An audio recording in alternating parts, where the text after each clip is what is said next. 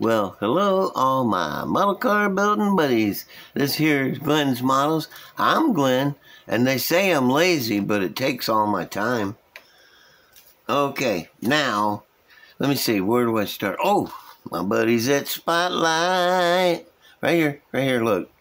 Spotlight, Hobbies, and .com written in invisible. All right? They got a couple of new things in this week. The number 3 issue of Cartoons Magazine. Come on, man, who doesn't love Cartoons Magazine? They are both iconic and legendary. Yeah, that's it. Everybody knows who Cartoons is. Also, from Drag City Castings, they have a resin 34 Ford 5-window chopped coupe, and pretty nice. It looks pretty good. They show it sitting on a donor chassis with fenders and stuff, and it looked like it lined up, everything lined up really nice. So y'all might want to go check that out. That'll be cool. Something to do. And check out other stuff too. They got lots of stuff. They got all kinds of stuff there. You just got to go and check it out. That's all. Look around. Now, where are we going after this? I think I'm going to start at the start, which is always a good part, with this guy. This is, let me move him for a second. Mess with the camera. Dave Strickler's 65 Dodge altered wheelbase Phoné car. Turn the light. Yeah. And check that bad boy out. I would have had it done, but the paint on the chassis, the white paint I used, man, it just would not dry. I got a little electric heater. I stood it up in front of the electric heater, and I said it's either going to dry or it's going to melt. Fortunately, it dried. See, wow, that is really white. Oh, that looks much better. Yeah. I'm building this straight from the kit, believe it or not. That's the factory wheels. I mean the kit wheels. Factory. Same thing. And front end and everything. Just the way it comes with the kit. I didn't like the wheels when they was chrome, but after I painted the spokes that gray, that looks much better. And on the back, I'm going with the blurred out wheels. Oh, there they are. Going with the steel wheels, because that's what they used back then. No traction bars. That's odd, you know. But this is probably the first generation of this, you know, because it's still got, you know, suspension. I got the interior done, and let me see if the light helps. Oh, there it is. Yeah, a little bit. The dashboard is over there on the table, which doesn't do you any good. I did the old scrape the chrome off the shifter ball, because to me that just looks more realistic. And painted it the same color it shows in the instructions. Mobius gives you so much good stuff. They have color pictures, glossy color pictures in the instructions that show you what color to paint just about everything. So that's making this so easy. My problem is I'll sit and stare at something for days before I can figure out what color to paint it, you know? But this has got it right there. Here's the motor. And I did switch out the valve covers. There it is. Yeah, I like the fin valve covers better.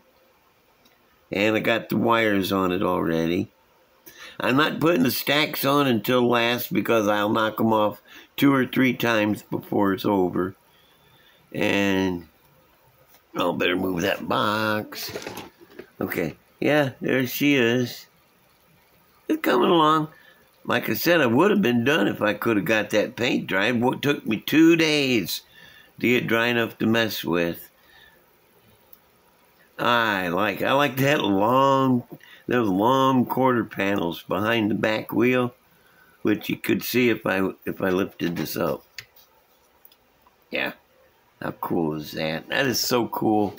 I ain't kidding. That is cool. I fell in love with these cars the very first time I saw them. These altered wheelbases. Excuse me. Yeah, they're just the coolest thing. All right, what else have I been working on? Stuff. Yeah, stuff. This, I take this guy. This is the Mobius Chevy 2 gasser, 65 Chevy 2. I'm taking all the parts out of that except the body to go in this feller, which is, I think, in a 62 Falcon or Falcone, depending. And I got this far. I have the chassis, floor pan, however you want to call it. I got that fitting in here just right. And I got the interior. Let me see if I can get up in there. Oh, this dashboard is messing me up. Hang on. I'm so professional. Come on there. That was messing me up. Okay, yeah, see, now it just drops right down on there. Fitting really good. Door line. I had to take, door panels are lining up. I've been told I don't finish my sentences enough, so I'm trying to pay attention to that. Okay, let me take that back off and let it fall apart. This is the modified one, and this is the stock one. As you can see, all I did was cut off a bunch off the back. Let me light up again. Yeah. See? I just took some of that edge off right there. Still looks good, and it fits in the car really nice. And this thing, I don't think the dealie in the back, I don't think I had to do anything to it except install it. Yeah, I would have been a little farther on this too, but I wanted to show you guys, you know, some of the stuff I had to go through to get it to fit, you know, going from one kit bash to another. And here's the, as you can see, there's been a little reshaping down the side and up at the top. Not bad though, not a whole lot, you know. Yup. Okay, now where am I putting this stuff? Right over here. Yeah, so this guy is going to be a wicked gasser, a really cool, tall gasser. I'm not sure what motor I'm going to put in it yet.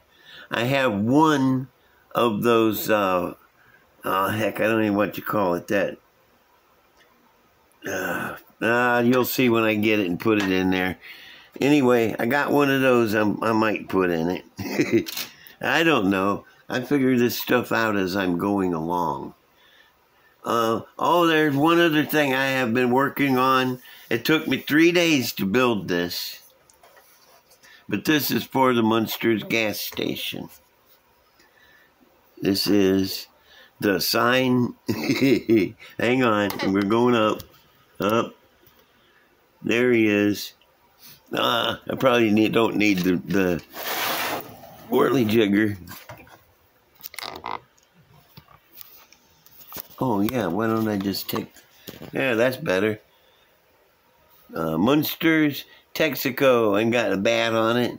And then down here on the base, got this skullduggery right here. And when you push down on that, ba-da-da-da-da-da, Munsters Texaco. Fun. You don't know the hassle I had making this dadgum thing. When I first did it, it spun like 5 times faster than this. It almost started a tornado here in my living room. And so I took, and I had it done too. It was all done, and I hit the wire to it, check it out, and it was just whipping. So I tore it all the way apart and had to do it again. I'm fixing to show you what's making it work, because I thought it was kind of cool. I don't buy stuff. Everything around here is MacGyvered. You turn it off. I have to take this off because I made it where it comes off. So you can see the Munsters Texaco and the bat. I made this sign. It ain't the one that come with it. Out of some square and some flat and some braces and stuff. And once again, my good buddy Morrill made the decals for it. Nice. They come out good. Now, the base, I set these cans back here because it just looks like this concrete thing on here, and somebody set a bunch of cans on it. And the skull, click, click, come off a flashlight. That's it right there. And this is cool. This motor, this is a double stack of planetary gear reduction. Let me see if you can see the things. Yeah, you see that? See it spinning right here? Where in the heck is Fing? Is he off work today? Oh, here he is. He's over here sleeping. I'll point this out. All right, I'll do it. See how fast that's turning? That's how fast the sign was turning. I had this thing standing up. Right here. I said, well, that won't work. So I adapted a worm gear to the end of it and a smaller gear right there. Can you turn this light off? No, not really. To slow it down. And then when I put the sign on it and turned it on, it was moving about as fast as the second hand on the clock. Way, way, way too slow. So I thought, oh man, I'm gonna have to turn it down to adapt some more gears to it and tear it down again. And then it occurred to me, oh yeah, I just added another battery, and that spun it up better. That got her going about the right. It's about the right speed. And that's a nice addition to the... You can't even get it all in the picture here. I'll put it way back there. Oh, cool. And leave it running. Why not? Ha! That's neat. Where am I at? I'm only at 12 minutes. Thing, he's sitting here yawning, just waking up. Let me see, what is next? I got some next stuff. Oh, I got an unboxing, but it's an old kit you can't go and buy. You might find one on the eBay or something, but a friend sent me this a while back. A really good friend that I just love him for it. And I thought I'd go through it and show you what some of the stuff is in it. This is an old-timey Rebel kit. I think first came out in the 60s. You know, mid to 67, maybe, something like that. I built it way back then. I've always loved Willys gassers. And this one, man, check out the opening trunk, doors. Naturally, the hood opens.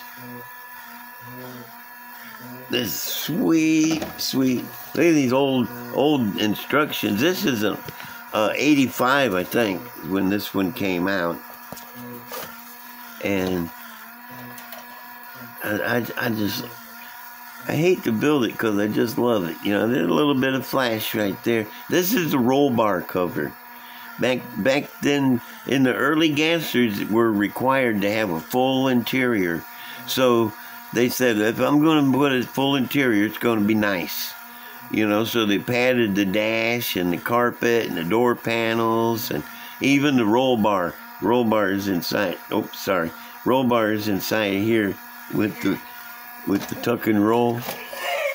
Man, that's some chrome stuff right here, too. That thing's a humming. I'm turning it off. It's whisper quiet.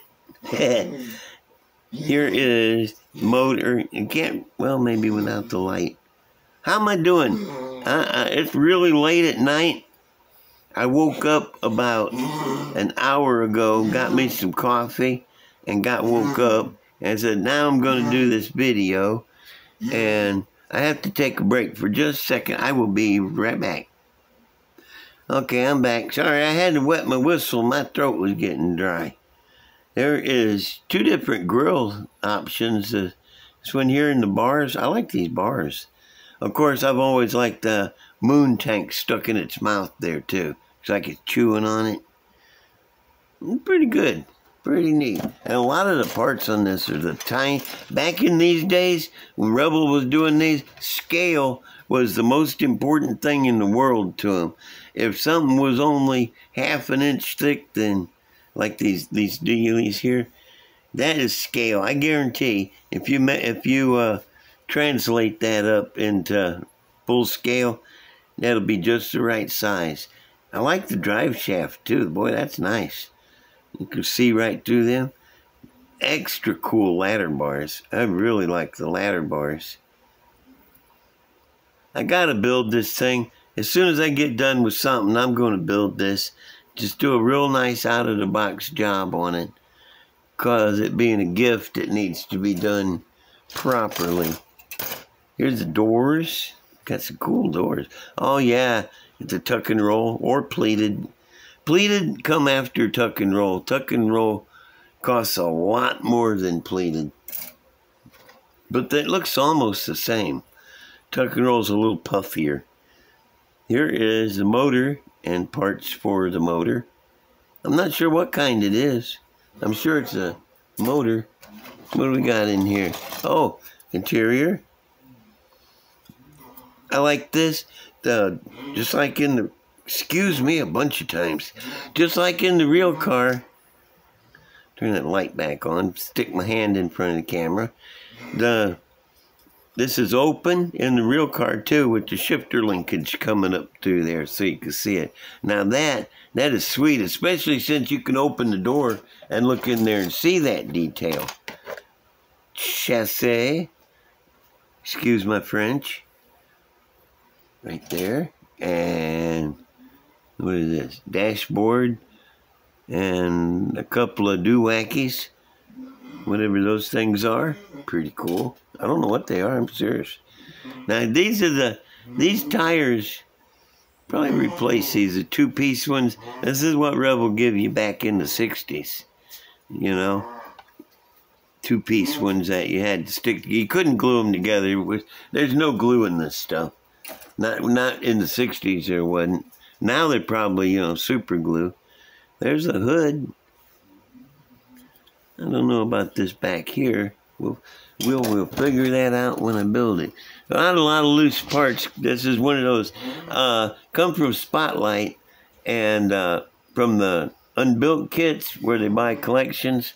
This was in somebody's collection, and he apparently liked to take stuff off of the tree, checking it out. And that trunk lid, boy, that's cool. And the dadgum slicks are like that too, put together. All right. Oh, decals. Well, not really. I don't think these things will be any good. Anybody could, scan them into a computer and reprint them, I suppose. Okay, well, I'm going to move it. How cool is that, though? Isn't that a sweet kit? A good friend got it and then sent it to me. He said, here, I know how much you like Willys. See if you like this Willys. And he was right. I did. I liked it a lot. Hang on. I'm almost done putting it away. I got to take care of stuff. I don't leave stuff out. Now what?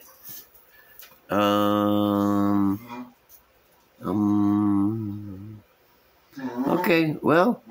Oh, the shop cards.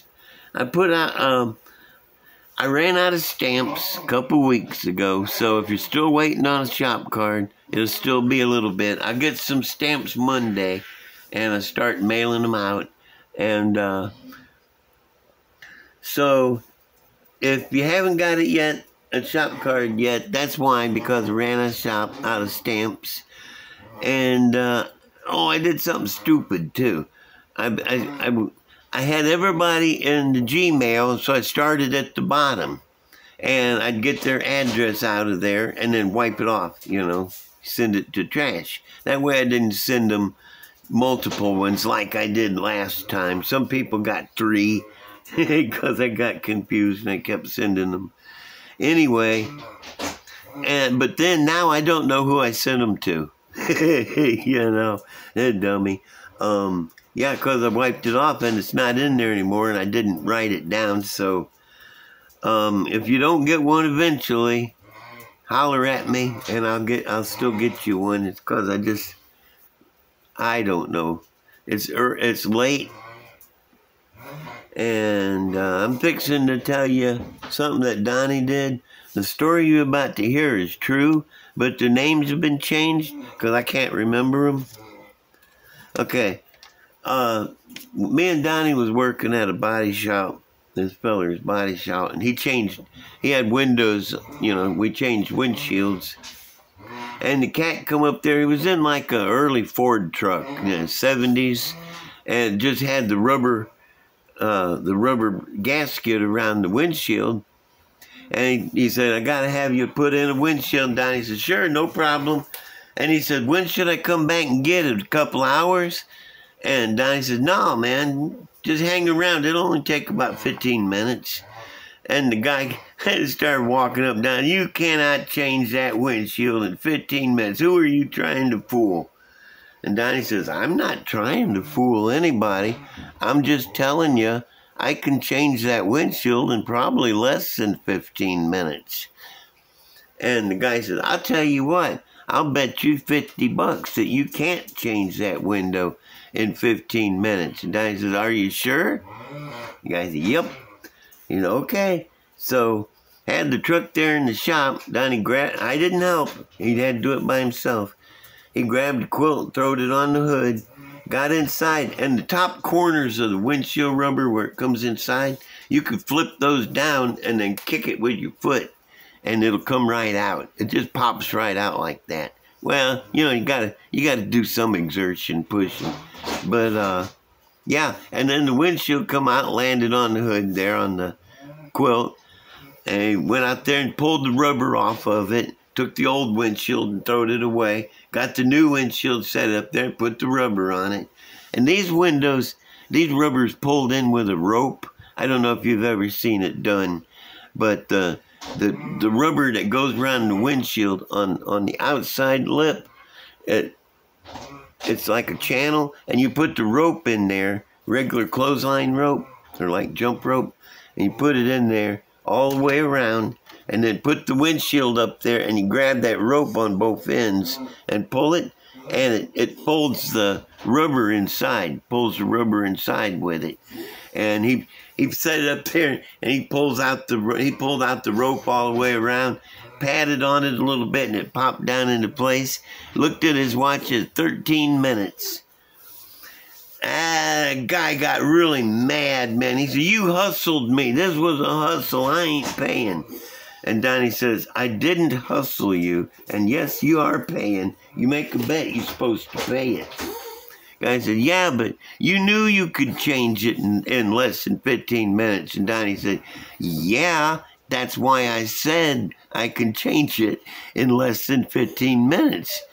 And they argued a little more, but the guy ended up paying him because, you don't make bets and then welch on them. And it wasn't a hustle because we told him flat out. No, about 13 minutes. He just didn't believe it. Anyway, that happened to Donnie, and I should have had something on the whirly jigger while I was yammering. Okay, so I'm going to go. If you don't mind, give me a like and a subscribe and hit that black bell. It don't cost nothing, all kinds of free. If you've asked for a shop card, if you want a shop card, just tap the title of this video, and my Gmail will come up and tells you, and then you send me your address, I'll send you a shop card. No problem there. So let me see, shop card, like, subscribe. Yeah, give me a like and a subscribe and a black bell, and share with your buddies, and comment. Love the comments. I can't do this without the comments, okay? So that's the deal. And yeah, that's everything, and I'm gonna go, and I will see y'all later. Bye.